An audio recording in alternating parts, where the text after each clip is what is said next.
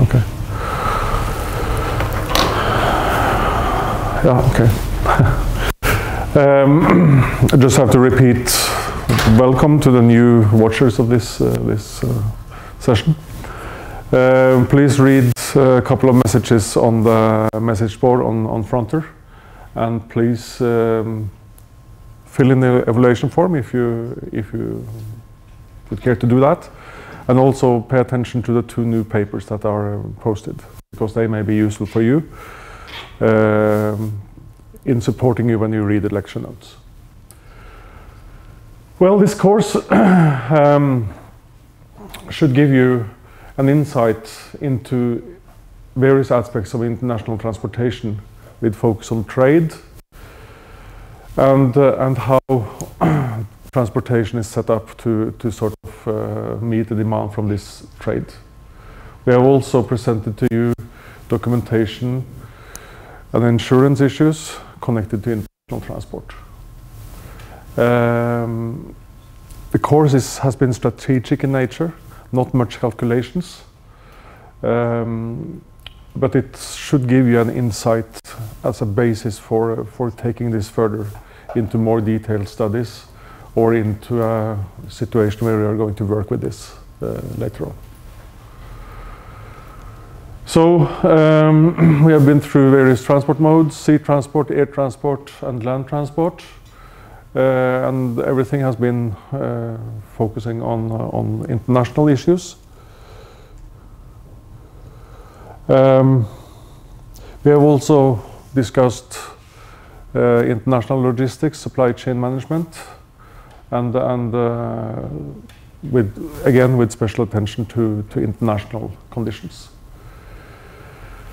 As you know, you have an exam coming up, and you also have a deadline for this assignment coming up rather soon, and both of them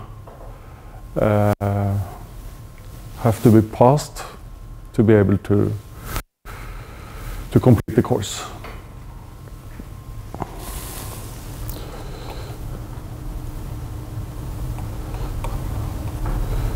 Yeah, this is you know all about this, so I just go on to the lecture plan. I will start by summarizing Harald Gjelle's lectures, which are starting with an introduction, then going on with maritime transport and ports, terminals, and environmental issues, which are the basic parts of his lectures. And now you should ask questions if you want to clarify something.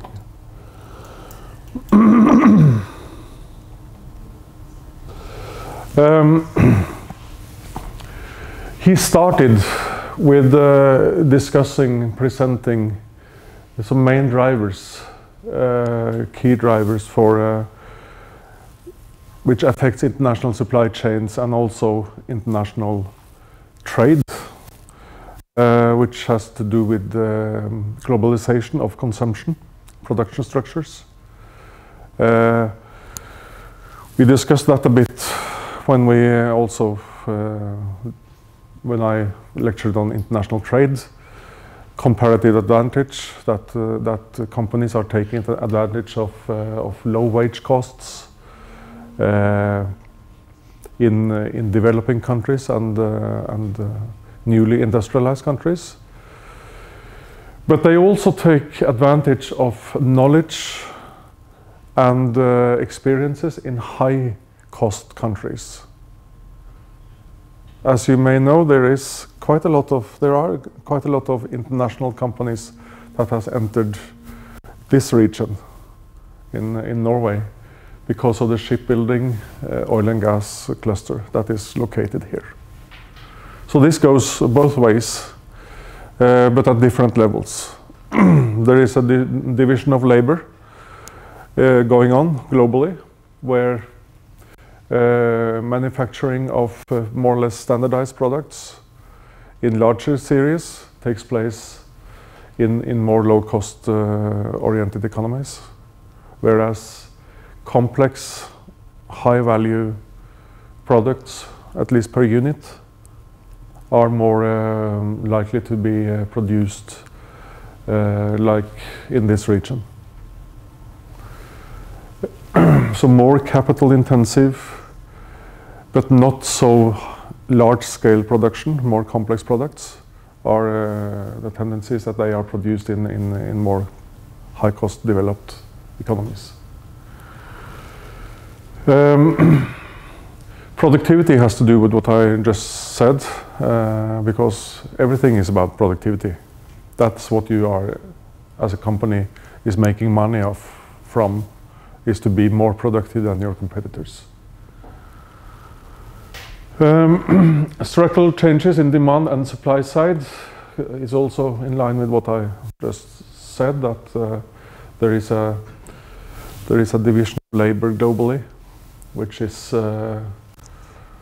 has changed as compared to the situation, say, not more than perhaps 20 years ago. All this productivity increase in the supply chains, and then we can think about both transportation and production, has contributed to a lowering of prices and increased economic growth worldwide, which again then results in a growth in world trade flows. So there is a self-reinforcing mechanism at best here. Increased productivity, lower prices, which increases demand. And if you have economies of scale in production, you get lower prices. There you go. So this can be a circular kind of self-reinforcing process. His foils are much more fancy than mine, at least in terms of style. Globalization, I've talked a bit about this already. A changed division of labor. Much more transportation, which raises a question which was discussed when, I believe, when you were lectured about environmental issues. That there is a discussion about whether the social costs of transportation is internalized in the fuel costs that the shippers are paying for, let's say, bunker fuel for ships, and in particular, but also jet fuel for aircraft. Some of them are part of the Kyoto Agreement. So we believe that actually global transport is underpriced. It's too cheap. Barriers to trade is another important issue, which has been removed in many cases, which has been an important, let's say, stimulus for increased global trade within the European Union, and also between Latin America and North America. There has been trade barriers have been lifted, but the criticism is that those big trade alliances are quite protectionist against other countries, like for instance the parts of the developing countries. So many, or at least some countries like Japan, has adapted to this by setting up plants for producing cars, for instance, in Europe. cars and motorbikes to take advantage of the trade conditions that are part of the EU.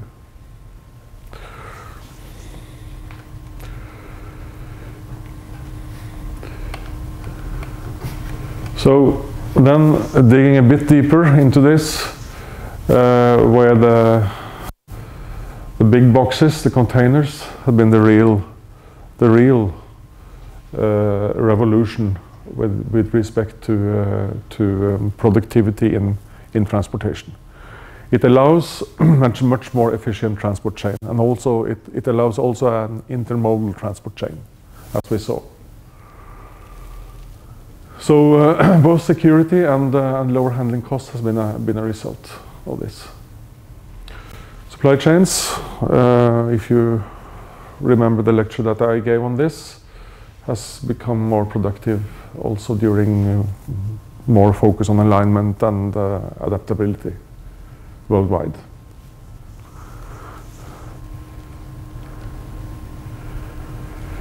So, yeah. I think what I will do now, I will do it a bit differently. I will now leave this and go on with, so I follow the sequence in the plan here. Then I can proceed with lecture 2, which is about, which was about international trade.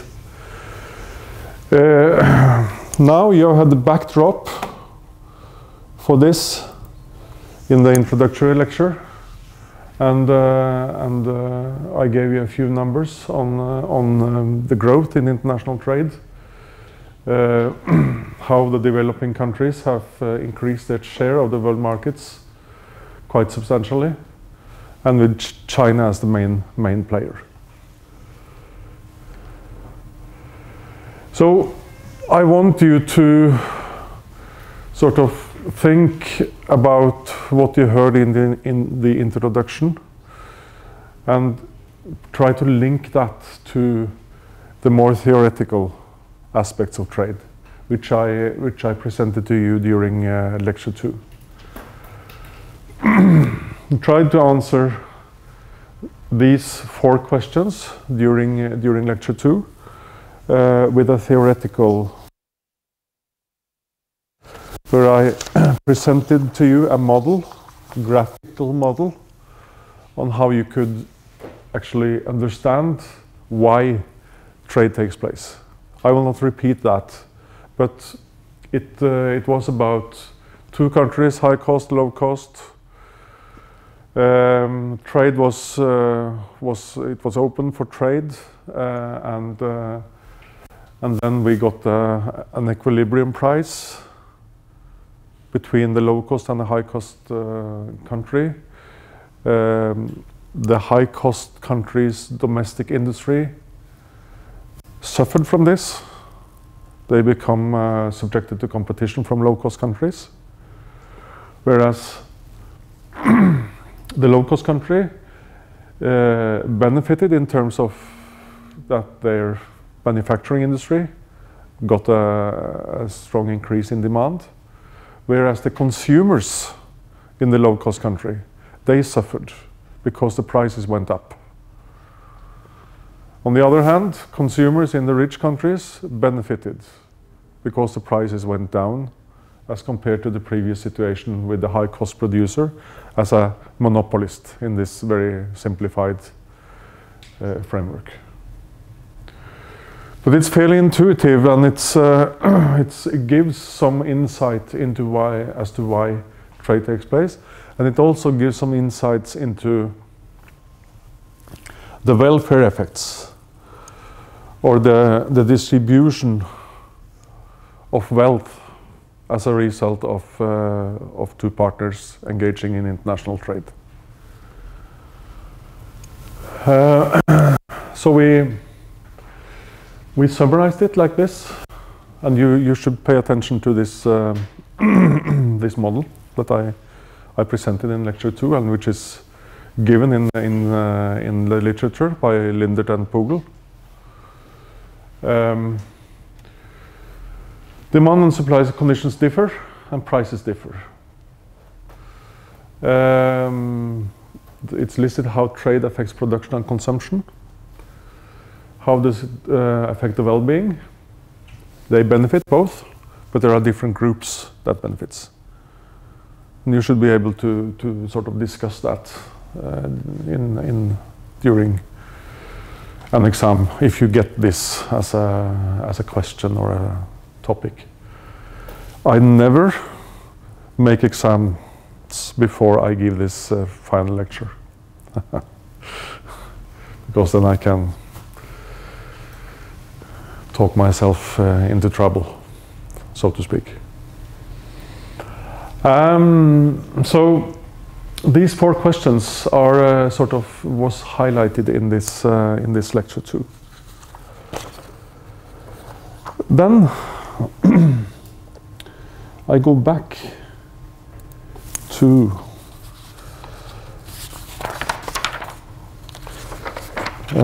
Jelle's lectures. I'm not going to deal with summarize the seminar on essay writing, which was actually lecture 3, but I'll continue with lecture 4 on maritime transport. And this is a kind of an important part of a course in international transportation, and 2 lectures was given on that topic, because it's crucial for the main part of international trades flows are served by maritime transport. Different vessels and different needs, as we shall see, but this is the main player in international trade or international cargo flows. As we shall see later on, air transport is also important, but it deals with more limited amount of cargo, but of very high value. So he discussed technology, market structure, the intermodal interface. I also lectured a bit on on intermodality. I'll come back to that. Lecture on ports as a very important interface between land transport and sea transport. So the role of ports in an international supply chain is worthwhile paying attention to, because ports is a very interesting kind of or an interesting part of this transport chains. So so this was the main topics of this lecture, and also lecture number 7. He went through various ship categories. I will not go into detail on them at all, but it's just there are various types with different characteristics. You see, there are quite large ships in some of these segments, and the size is important in terms of reducing unit costs, where that is applicable. And it's so, of course, there are a lot of trade-offs here. Whether you should use, for instance, I just need a pointer.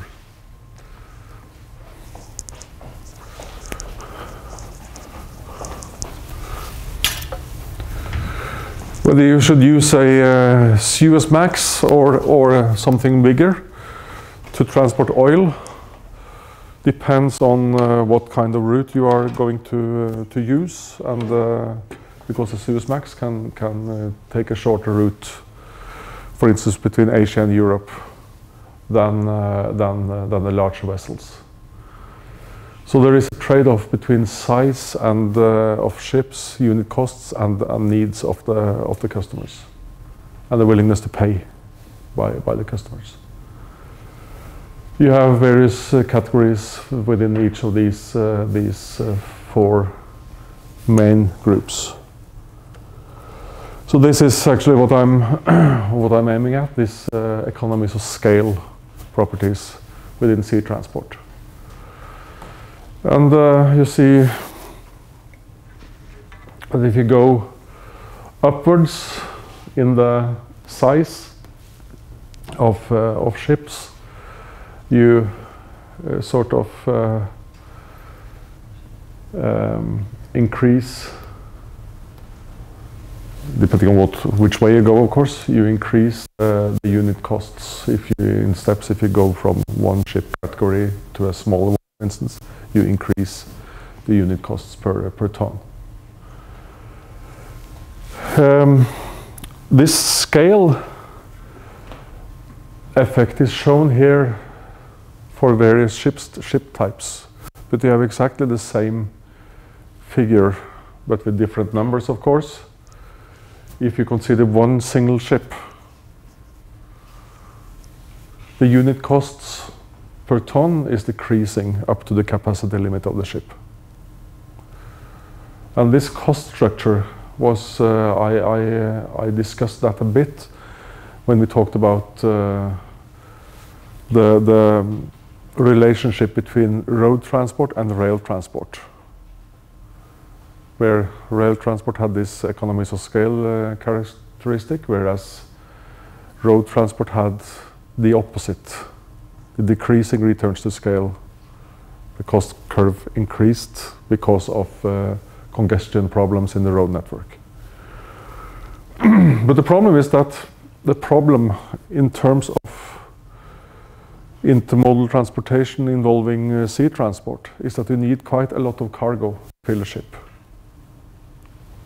And that is a challenge when we talk about all kinds of sea transport, but particularly if you are going to use sea transport in thin markets, like say the Norwegian market with 5 million people, and if you are going to really use sea transport as a mode to replace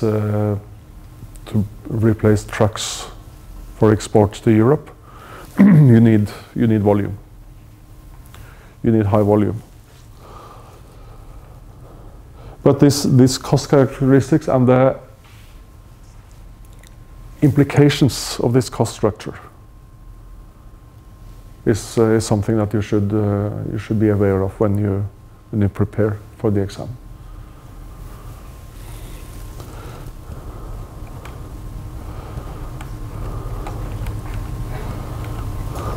So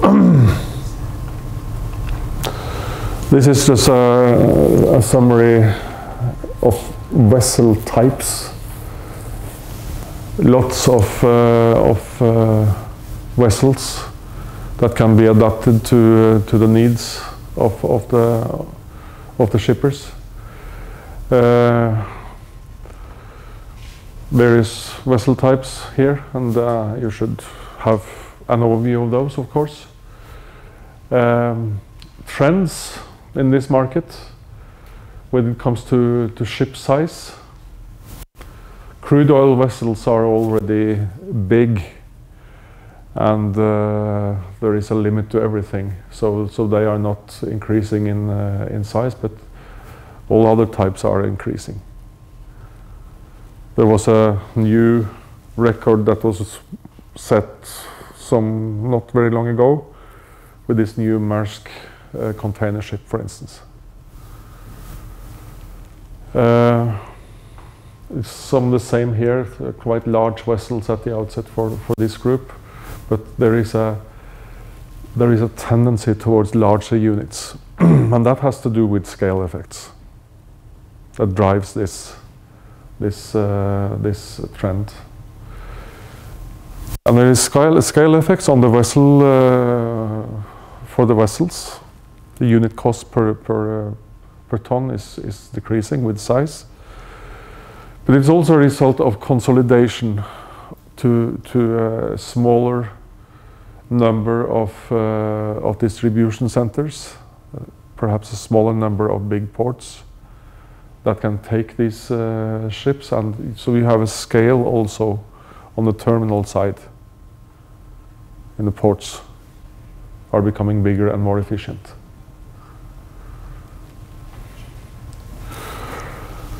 Hub and spoke, you should know what that is. In sea transport, you have the big hubs like the Rotterdam port, which serves the deep sea, for instance, container ships, and then you have feeder vessels that takes cargo to smaller ports around Europe. In the case of Rotterdam, feeding to and from this big port, and you have the same situation on the other side of the transport chain, which is in many cases Eastern Asia, where, for instance, Hong Kong and Singapore has very large container ports. So the trade flows are shown here. These numbers summarizes to 100%. And there is a strong trade between Europe and Asia, 23%. Not very much goes around Africa. There is the most of it goes through the Suez Canal. There is also a quite strong intra-Asian trade in this region here.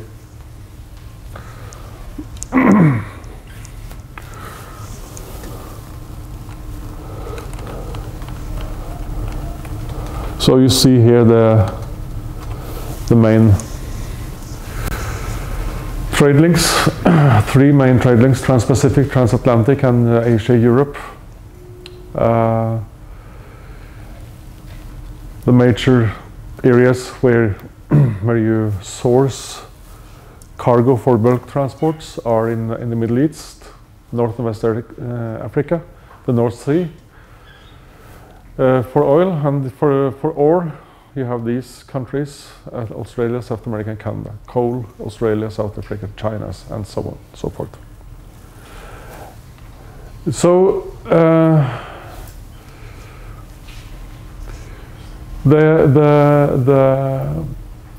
these are sort of the basics of world trade patterns.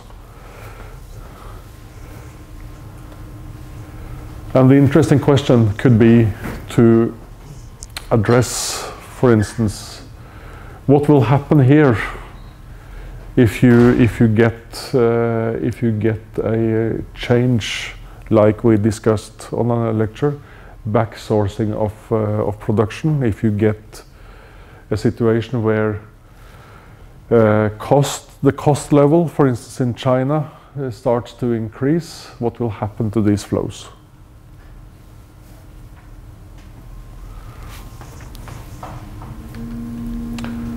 Yeah, this is just a division, a pie chart showing the world seaborne trade based on different types of cargo. Tanker markets, trends. Regional demand follows stages of development, meaning that it has to do with economic growth. It's strongly linked to economic growth. Regional, as well as the development in the global economy. We saw a quite steep decrease in demand when the credit crunch came in 2008. The energy mix of regions is important, and Today there is some attention towards shale gas from the United States as a competitor to LNG, which we make here in Norway, like up north in Finnmark, and outside the coast here we export quite a lot of LNG through pipelines. And the decisions to build those quite expensive pipelines from this region was made before the shale gas project, or the shale gas was started to be extracted in the US. From Finnmark there is a seaborne transport. They use LNG ships to transport the gas, which is kind of more flexible, whereas the pipelines have very high initial costs, but on the other hand very low transmission costs. It doesn't cost much to transport the gas through the pipelines. Much cheaper per unit than the ship, but the initial costs are high, and hence the average costs could be a problem in the future as compared to sea transport from the US and other parts with shale gas. So it's quite interesting to follow this market for gas in the future now. I know some of you are looking into this gas transport issue in your assignment. It's mentioned here. New trade routes are of course of interest. I did a study together with a PhD student some couple of years back, which was published in Journal of Transport Geography, which dealt with the Northern Sea route and the possibilities in terms of shifting trade flows between Suez Canal or going north of Russia to northern Norway, and from south from there.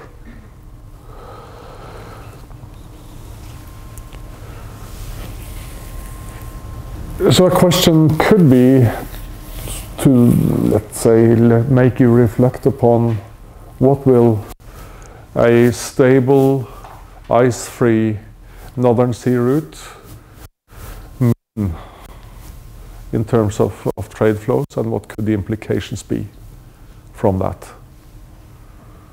To discuss that.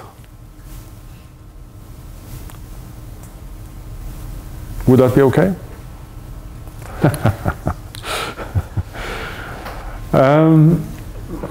Just a slide to show the growth in vessels, container, generalized cargo, multi-purpose vessels, reefers that cools down the cargo, and roll on, roll off. You see that the container ships is the sort of winner in this. They had a very strong growth. Not surprising from what I said a bit earlier on. Whereas generalized cargo has declined. It's easy to see the transfer from that to containerization.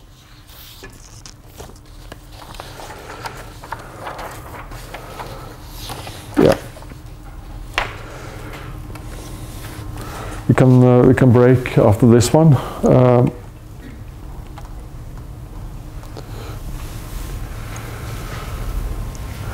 The volatility of the shipping market is much higher than, for instance, in the stock market. It's interesting because you can use, I don't know whether Harald Gjelle showed you that, but you can actually use the Baltic Freight Index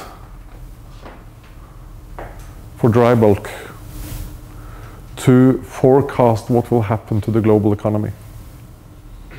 Because the Baltic Freight Index and that index is determined. I'm